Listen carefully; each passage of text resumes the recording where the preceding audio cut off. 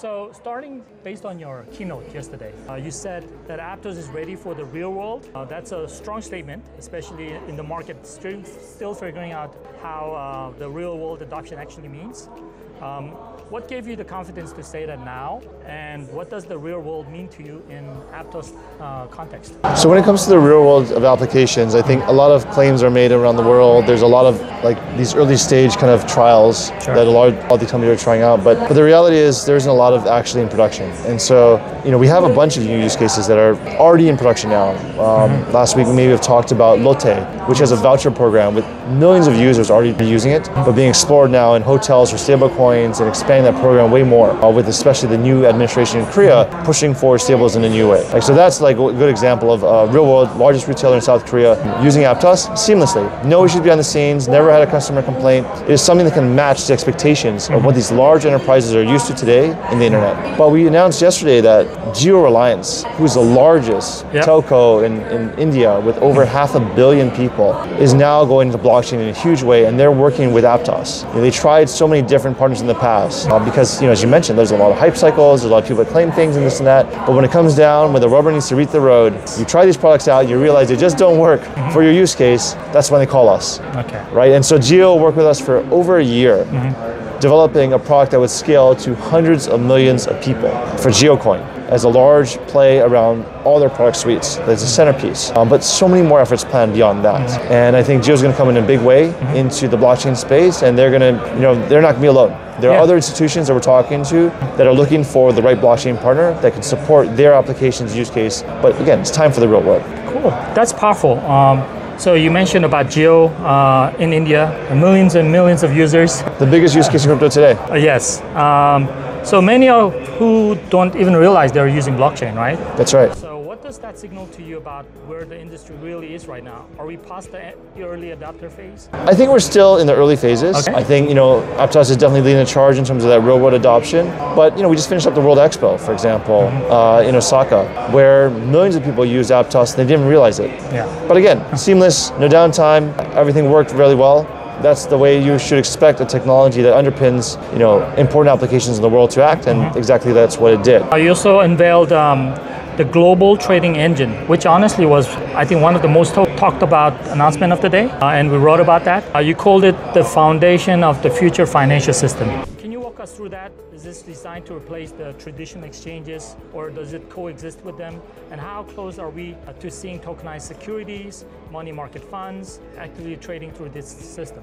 Well, these centralized exchanges have been around for a long time, to be fair, right? And humans have been trading since the beginning of time, since we started to communicate with each other. So it's not like this is a new problem. But I think the recent crash in the markets that happened last week, I think, was a great example of showing where that kind of opacity, the inability for people to kind of see what happens beyond the exchange, and even seeing how so-called decentralized exchanges who are still having centralized off-chain components reacted to it, leave a lot to be desired. The only way forward, in my opinion, is going to be a world where all of this value transfer of the global economy moves on-chain. That has to be the future. And we are doing our best part to contribute towards that with the Global Trade Engine and with Decibel and with all the other Aptos ecosystem projects that are building towards this decentralized global economy. And I think for a long time, there's been a large technology barrier. They can't keep up the speeds of centralized exchanges. They can't keep up with the feature sets because the languages aren't expressive enough for that. But with Aptos technology, we can do that. And Sasha unveiled our huge plans for how do you build out centralized exchange technology and performance in a decentralized platform, and yet maintain that fairness, allow for, when you and I trade, no intermediaries, no one front-running our trades, no one sandwich attacking our trades, yet being able to have the same access to global and capital markets that those centralized exchanges provide. I'm talking about Sasha. I think performance with purpose, I think. So Aptos has always been known for speed. So, but yesterday you said something also that really stuck with people, is that TPS won't save you. So what did you mean by it? And as you roll out the, how to pronounce it, Velocirator upgrade, attacking blocks times down to 50 milliseconds, how do you make sure speed actually builds trust instead of just being another metric? I think this goes back to the application, right? So the foundation of our capital markets today is really around trust. We trust in the government regulation, we trust in these platforms, but we want to shift that trust into decentralized infrastructure where you don't need to trust these counterparties. In decentralized infrastructure, you're you trust the code. Sure. But that means not much because anyone can see the code, anyone can verify it, anyone can run a validator or a node or participate in the system and know that this code is going to be trusted, that the rules are the same for everybody.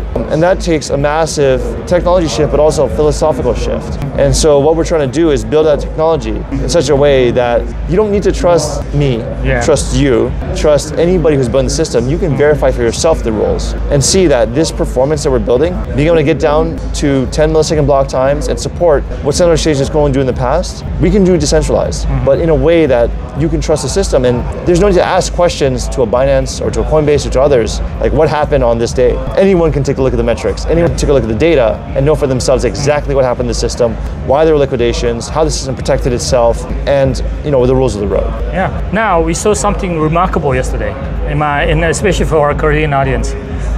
BlackRock, Franklin Templeton, Galaxy, Pack Labs, all here talking about building on chain. That's a very different Wall Street than one we knew a few years ago. And do you think we are entering a new phase where blockchain becomes a core part of institutional infrastructure? And how does Aptos balance the regulatory side with staying true to sort of decentralization? I think this is a huge shift that's happening right now. Ever since regulation has passed in the US to make it clear that the government is behind the blockchain-based efforts, capital markets have followed. Sure. That's why we see the BlackRocks and Apollos and others, and I've already tokenized money market funds on top of Aptos, going even deeper with us. And I think this is the huge end game for crypto, again, is to see these capital markets come on chain. Aptos is very proud to partner alongside all of them. Many of these are investors as well, so they have many reasons to benefit from this transition. We believe that we can actually straddle this boundary very nicely. There are companies that are IPOing, there are digital asset treasuries that are coming up, and Aptos is really well poised to benefit from this transition, given its strong institutional backing, its RWA focus with institutions, and also the kind of the sentiment and the shift within the administration and also the world. Yeah, that was great. Seeing all of those guys talking to each other in one shot. That was a lot of institutional, a lot of leadership and knowledge in one place, for sure. Yeah, that was the highlight, I think, after yours. So when we talk about adoption, everyone measures this differently. Some point it to wallet count, some to transactions, some to TVL. But for you, what's the real indicator? How do you personally define success for Aptos adoption in the real world?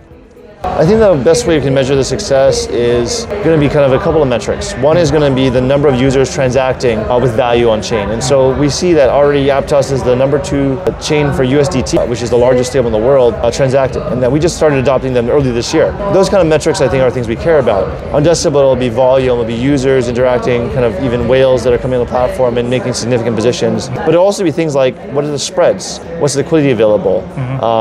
That's also something we want to see. Okay. You mentioned that Aptos is preparing for AI agents transacting on chain, which sounds sort of futuristic, but also inevitable. What might that look like, in your opinion? And are we talking about autonomous systems actually managing assets, paying for data, or even issuing loans or microloans? And what makes Aptos particularly suited for that future? It is clearly the future that, we already have agents that act on our behalf, right?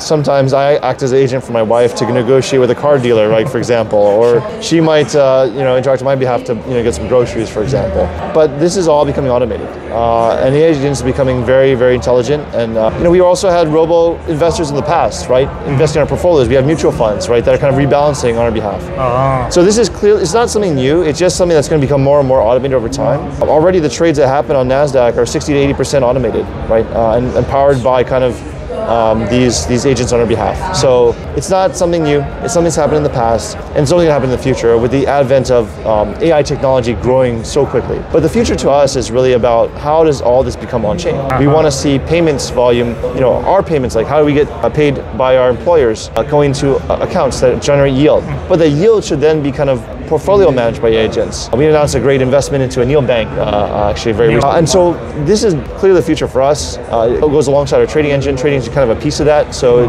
from banking, neobanking, to investing, to trading, to offboarding into fiat, and then one day we don't offboard a fiat because that fiat just stays on chain. Yeah. Like that's the clear answer for us. Talking about some broader industry shift right now. So across the industry, we are seeing AI deepen and tokenization start to overlap. Do you see that as a convergence, sort of a new structural cycle, or are we still in the sort of experimental stage of that sort of transformation? Definitely experimental stage. Right? Okay.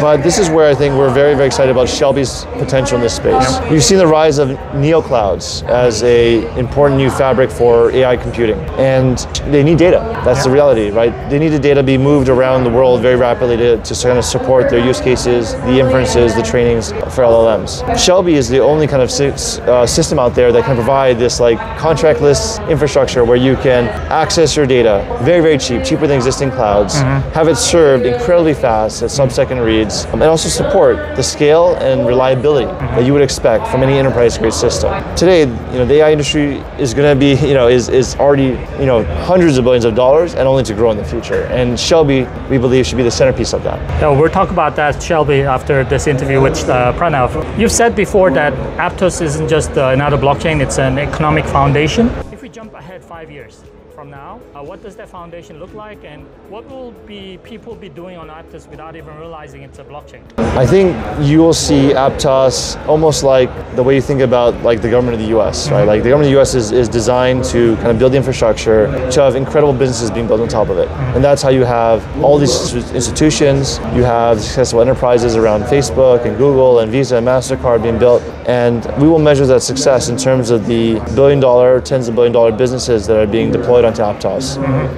In 5 years, we expect to have hopefully $1 trillion type economy. Okay. Before we wrap up, one personal question. What's one misconception about Aptos or about you that you want to straighten today? I would say it's, a lot of blockchains have been kind of built, more general purpose. And I think this is not the right way to build out infrastructure. Like we've taken a big bet on making Aptos the global trading engine and building everything in our ecosystem, from the code to the way we do BEAD to the way that we support developers and encourage developers on top of this. We think this is the right bet to take.